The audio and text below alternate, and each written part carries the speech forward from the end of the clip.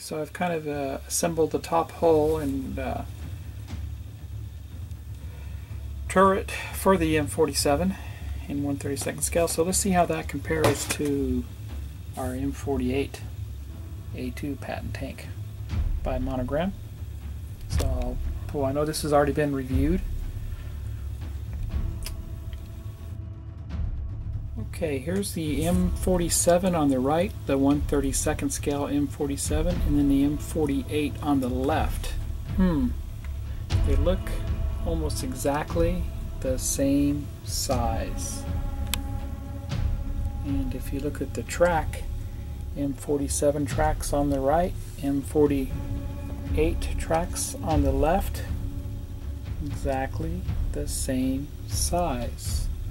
So are we talking semantics here, that 1/35 and 1/32 are exactly the same? I don't think so. I think the Patton Monogram kit is actually a 1/32 scale tank instead of 1/35.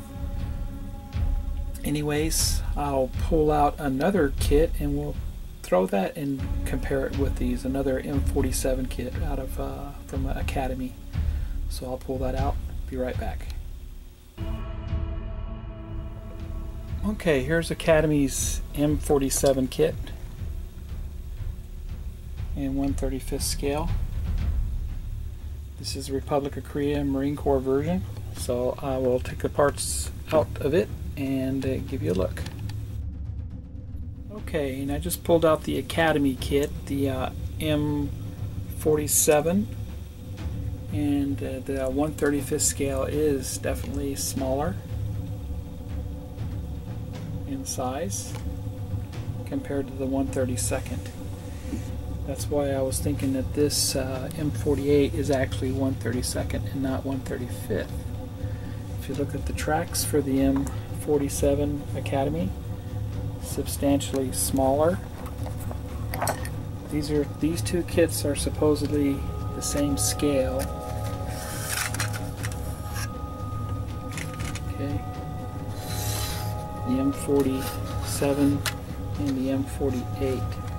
I just don't think they're the same scale. I think the M48 by Monogram is actually 1/32 scale.